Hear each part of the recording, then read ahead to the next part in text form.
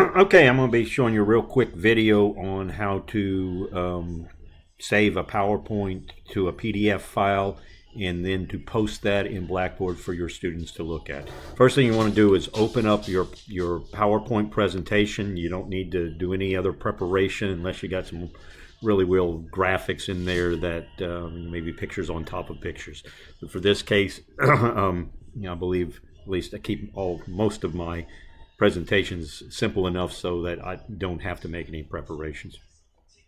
What you're going to want to do is go up here to where it says File, click on File, and then you're going to scroll down to Save As. Now, different versions of PowerPoint are going to look a little bit different, but in this one, this is the latest version that I've downloaded from the school.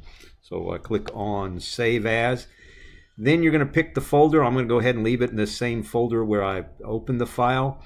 I've got the name of the file, leave that the same. And this pull down right here, click the little arrow. Oops, click in the right place, I'll get it done. And then select PDF as the version. Now it will show PDF. All you do is click the Save button. Again, different versions are going to be a little bit different. The way their setup is, but whichever method you use to save it, it will bring this up. It's going to take a minute or so for it to produce it. Once it's done, then we're going to switch over to the PowerPoint. Excuse me, to the Blackboard, and I'm logged into your course. So I'm going to go over here where we're going to store them in the course content folder. So just click on that, making sure you're in the edit mode and so you can see this. And then you're going to click on the middle of PowerPoint presentation. I've already built this folder, so we're going to put it inside this folder. So now we're in there and it's asking you to add content. So we're going to go to this little file here that says build content and just select the first one that is an item. And then we're just going to give it a name, and I'm just going to put chapter 1. Well, I'm going to try to put chapter 1. I guess I didn't click in the box. I'm going to put chapter 12, chapter 14, because it's already there.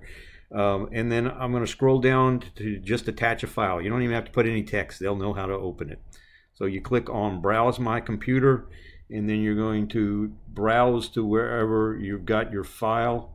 And if I can get this to open, course folders. And I think I've got it in, whoops, wrong one. So I've got it in community corrections. My fingers are a little too fat to use the on-screen touch. And then I've got the PowerPoint. And then I had that's the version, the PDF version right here. And then all I do is hit submit, and it's there. Now all the student has to do is click on it, and it will open up for them, and they can scroll through and look at all the PowerPoint. So that's all there is to it. Just let them know that it'll be where it will be. You can send out a class announcement or just tell them in class. I'd probably tell them in class, because if they're not in class, they don't necessarily they should be in class. Let's just leave it at that. And you can just add as many as you want. They'll kind of fill in the blank. You can move things around if you want, but just if you put chapter 1 in, the next one will show up right behind it, chapter 2, and so forth. I'm going to go ahead and delete this one out now because you don't need that one in there. But that's about all there is to it. If you have any questions, give me a call.